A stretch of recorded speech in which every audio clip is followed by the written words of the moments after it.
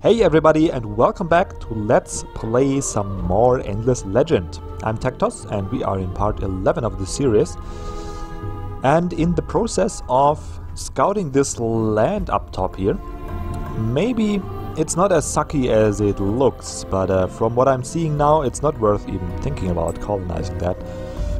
Look at that, it's just a little part that will give you 3 resources per hex, and up here it's just 1 dust per hex. That's really all you get there, but maybe it's bigger than it looks and we can get some more, we can get some bonuses in here, or some region that we can settle, and maybe even this stupid faction quest, so we can get a section that will give us 10 science at the moment of the founding of the city, if I put that correctly, which I think is really a stupid idea for a faction quest, because it's, yeah, I want to rant a little about that, because I feel up until that point all the faction quests are, it's a little unforeseeable what will happen once you complete the requirements. Wow, sorry if you could hear that, it feels like a tank just drove by my house.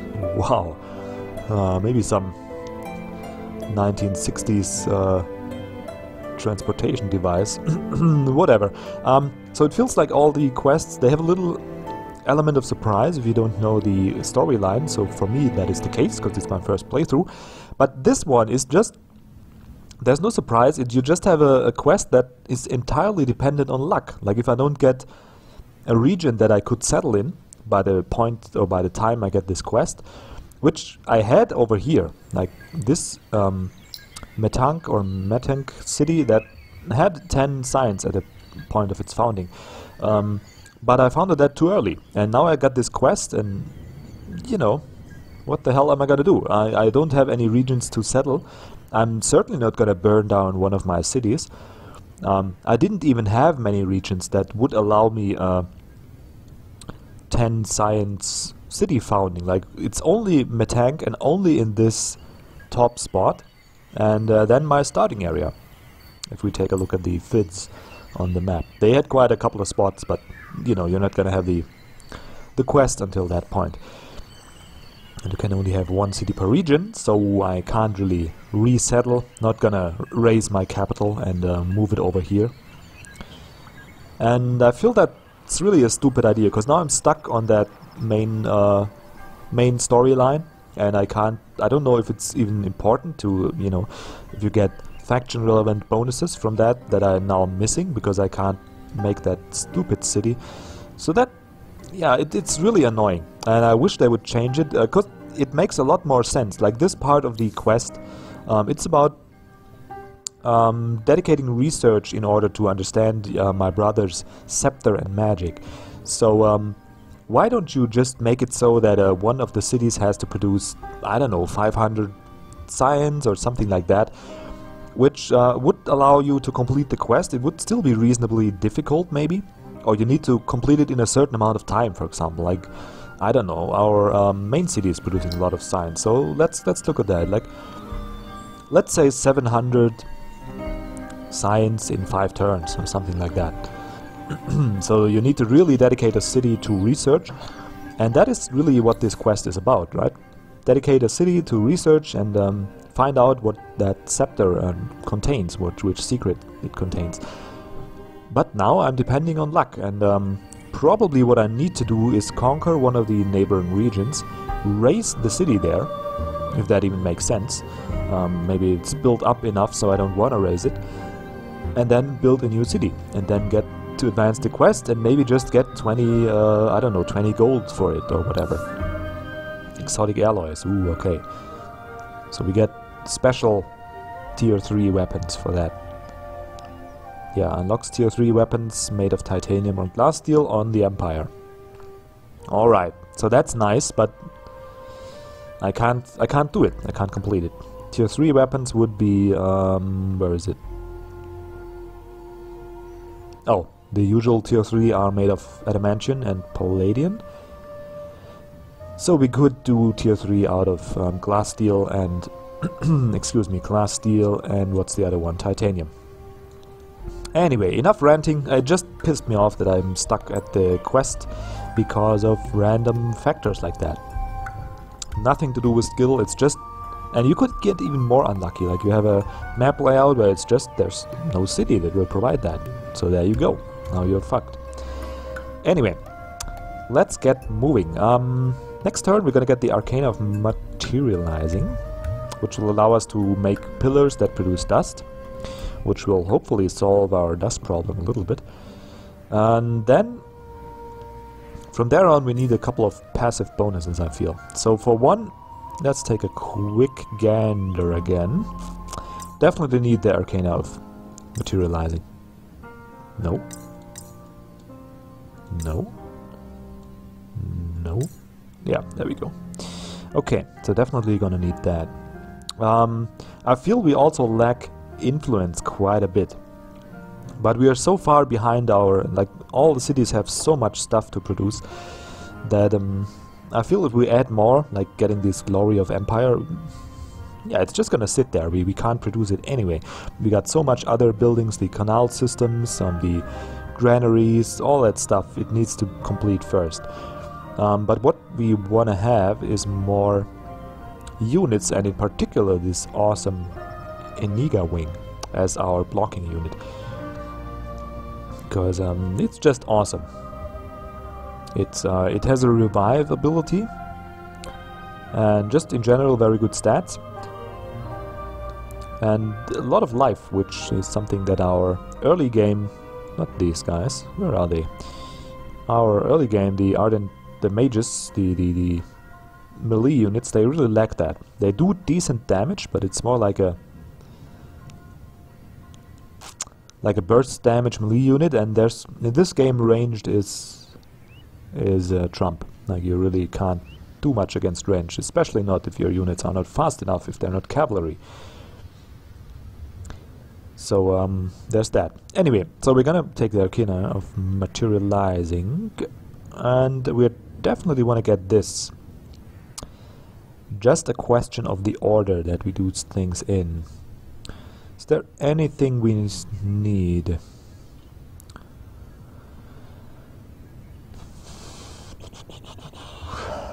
Is there anything we need?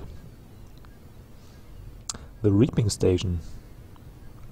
Let's take a look. Blood crystal, grass silk, moonleaf, quicksilver, titan bones. Do we have that? Palladian. Is it not showing the luxury resources? Or am I blind? Glass steel, gold, spice deposit. Oh, there we go. Quicksilver. So it is showing them. We just don't have many. Quicksilver, moonleaf. Yeah, we really don't have many of those.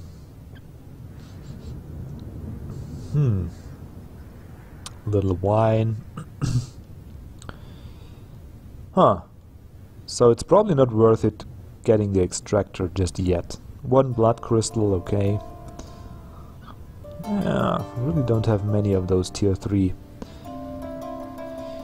luxury resources, so probably not gonna rush for the reaping station that much, is for sure.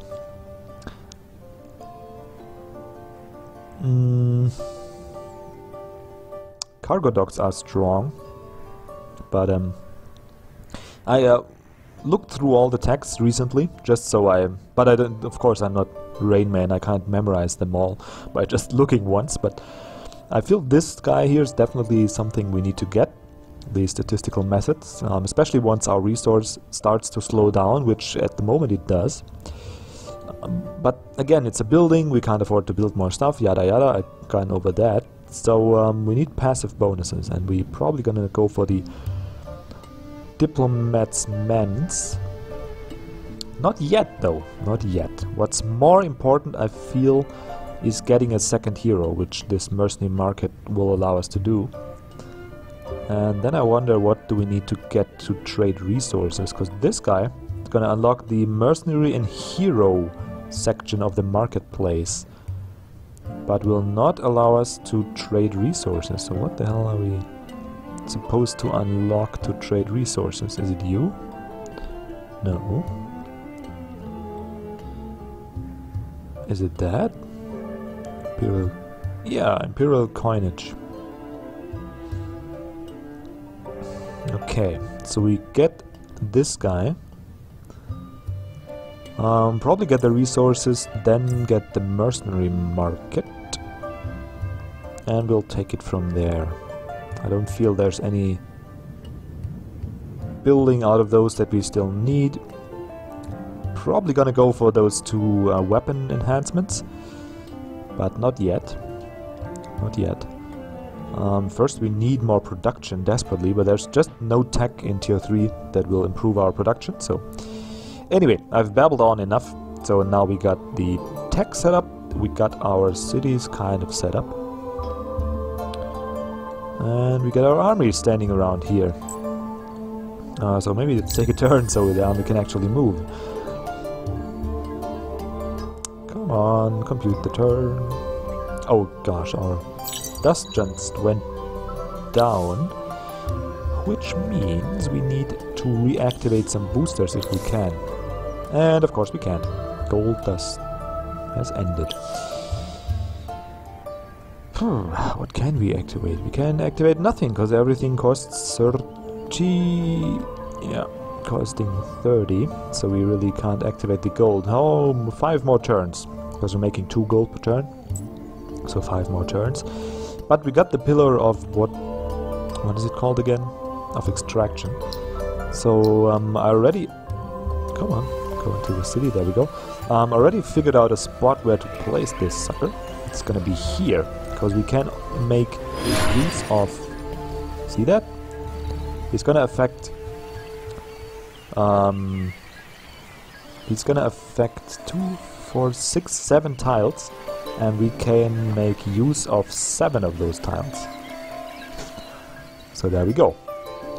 I think that's the perfect spot for a pillar. We unfortunately don't have another spot as perfect as this, which makes the pillar of extraction. We only get +2 on city tiles. So for 40 dust, getting 6 times 2, 12. So it's 120 dust we get from this guy here over the 10 turns that he lasts, so that is good. But we needed another one with this much range, and we don't. Unfortunately, we don't get that. You can't place him on districts, so really we need a spot where we have at least 6 tiles to make it worthwhile, or at least 5 tiles. I mean, 5 times 2 is 10, times 10 turns is 100, so we are already losing 5 dust by placing this guy, so it's really an illusion. What we could do is place a pillar of knowledge, but we got enough science and we need the dust more, so there we go. Population of Medina has grown. What are you doing, by the way? Borough streets, dust refinery there, that's fine. You guys, dust refinery, and you're dedicated to growth. Why? Make the dust refinery faster. Maybe we pull one guy from here. How much is that gonna... It's contributing 7 science. Yeah. They're just... Let them just be slow. That's okay. Tyrol, not even gonna look at you because I hate you, or rather hate the orcs that made this city so complicated.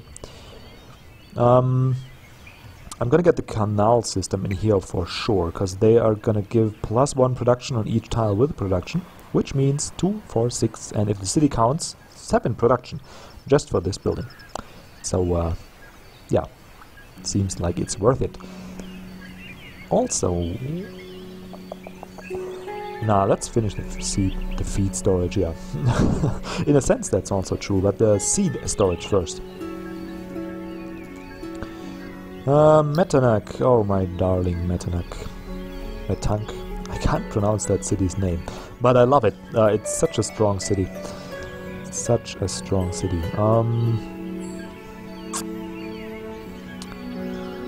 But what do we need here? I wonder, the central market would be nice, because then they can be happy and they can get, I think it's +15% on food and production output. So that seems quite nice. Also the wine extractor, because wine is a really good bonus. I think it's just...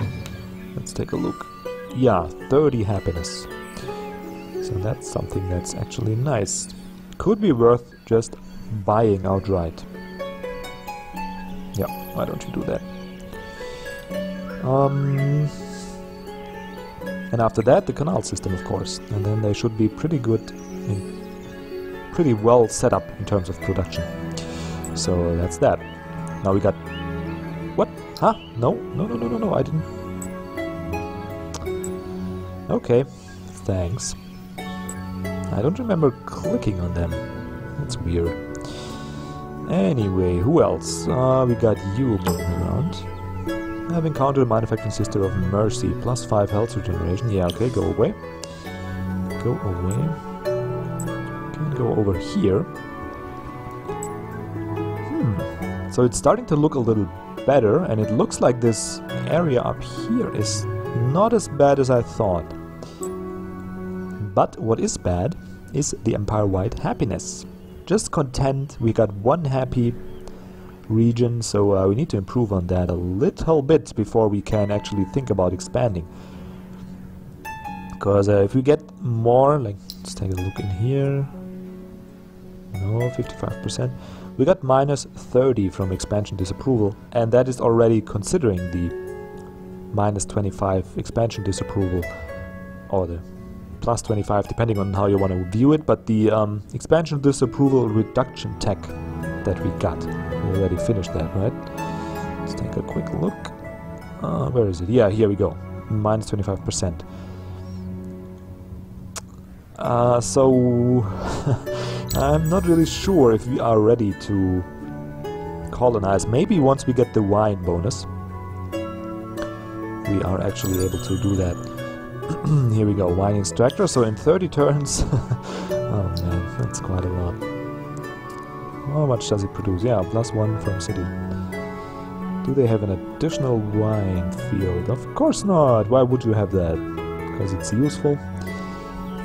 So, they don't have more wine for us. You go back to the city, stupid. Just go back here. Yeah, there you go. And go in the garrison. Didn't I garrison them? Maybe that's the problem. Because I don't see, like, I can't misclick here. I can't click on the unit. I have to explicitly click here and say new army. So I wonder how I managed to move them out of the city, but it's no big deal anyway. There's nobody attacking us. So let's move around here. Oh, we got a new empire. And 2 unspoiled ruins. Maybe let's go here first. What else? I wonder. It feels like I'm missing something. But it's just things are a little slow. Because we expanded mostly, and now it's just a matter of building out the tech that we discovered. Eee, what's that? Oh, I thought my hero leveled. Yeah, who cares about one unit? I thought my hero could level and he get even more science bonus. So what's in here? Search. 80 dust. Sweet. Sweet, sweet. Okay, what's the region? That's actually not too bad. Of course there's no spot that gives you 10 science to start, because why would there be? Why would there be? But it's not too bad. So let's search this unspoiled ruin first. And then we can build up our military a little bit. Like I'm talking about for I don't know how many episodes now, but I just don't get around to it. It's really hard to focus on military production when you have that much tech you need to finish. But again, then it's kind of a good problem to have, right? Oh, one more. So we're making 3 now, so in 2 turns we can reactivate the gold booster, which should put us in the 40 to 50 range. What's that? Unfortunately it doesn't tell us how much we pay for city upkeeps. Does not tell us that. 20 here, so I'm assuming overall of 15 times 4 times 5 actually. So we should make like maybe 60-ish, 50 to 60. So 50% reduction of that would give us around 30 dust, which will put us into a plus 50 per turn, which is, yeah, I feel that's okay. 80 dust.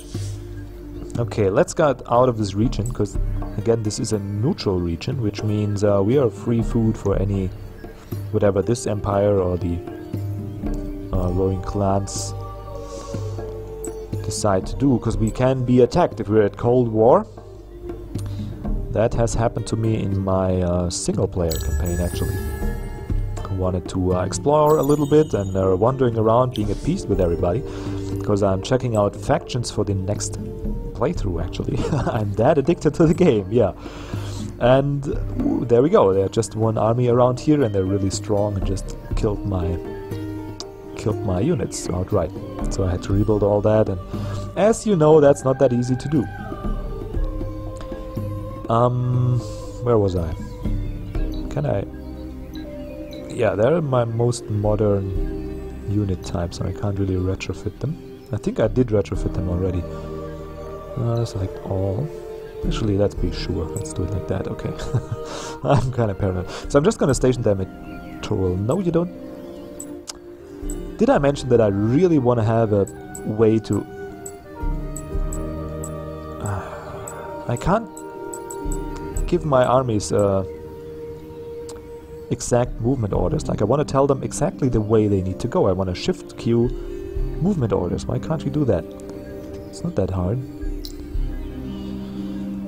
And there we are. We are at 50 dust per turn. That's quite okay. I'm comfortable with that. Anything we need to get? Canal system. Oh yeah, we can improve a little bit. Because they're gonna grow in one turn anyway, no matter how many people we assign to canal. So 8 turns sounds more reasonable. And the borough streets will be finished here soon. And I feel that's gonna be finally the point where we will start producing armies. Let's take a look. Can we improve them even more? Edit, but I think they are sporting our latest tech. It's like improved damage, yeah, there's nothing more. It could ramp up initiative, but... I'm debating using this staff though. Slow down... The slow down effect though, minus 50% battle movement. It's not that... Oh, it's on this staff as well, okay. So we got this tier 3. Tier 3. Tier 3. Yeah, tier 3 staff. Which just costs production, and these guys here just cost production and some of our early game resource, which is okay, we got enough of those. So 31 and 14 damage. What do you do? Wait. 31 attack. You do 15 attack, 18 initiative, and 16 damage.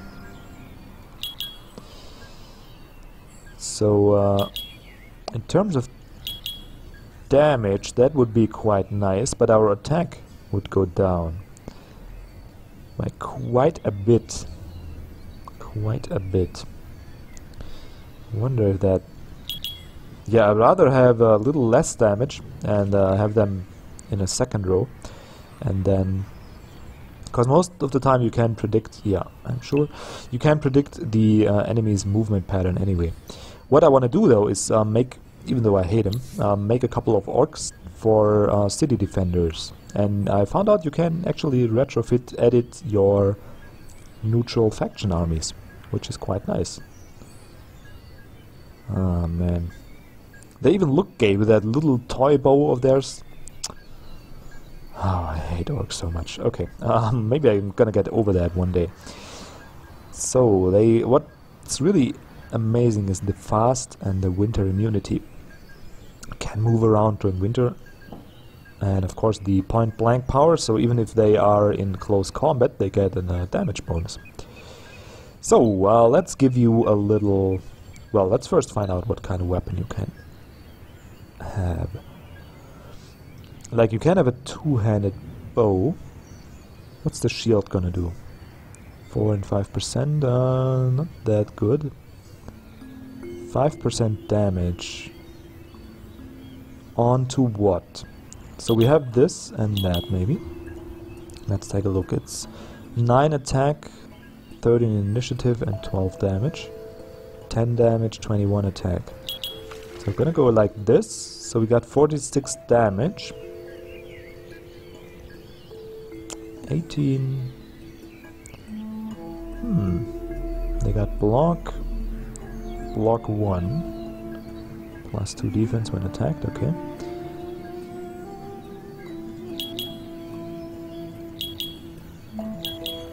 Yeah, it's just 2 damage versus 1 defense. I think they're gonna be okay like that. Let's look at their armor. 14 flat defense and 36 health. Well, that's a no-brainer. More initiative is good. And it's just a little less defense. But yeah. For initiative, 12 units. What do you give? For initiative? So that's the same. But plus 20, 10%. Yeah, let's do it like that. Get even more attack in there. And initiative 36 seems fine. So we get...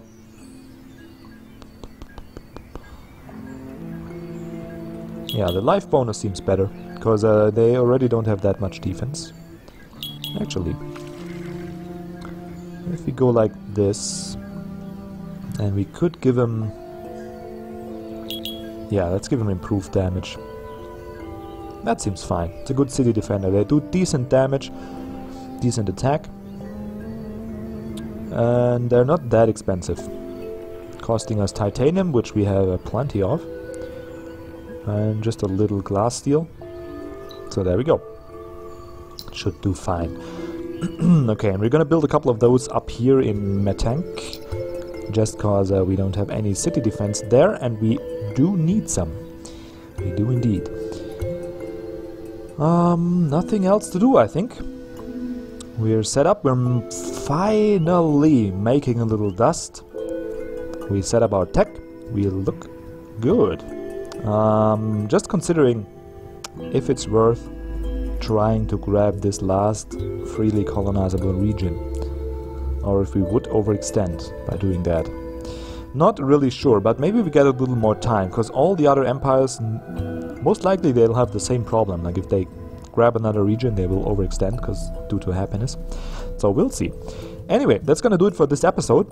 If you like what you saw, you know what to do. I especially like to hear that in the comments, but also, of course, I will take a like or a subscribe if you so please. And outside of that, just have a wonderful day and see you in the next episode. Goodbye.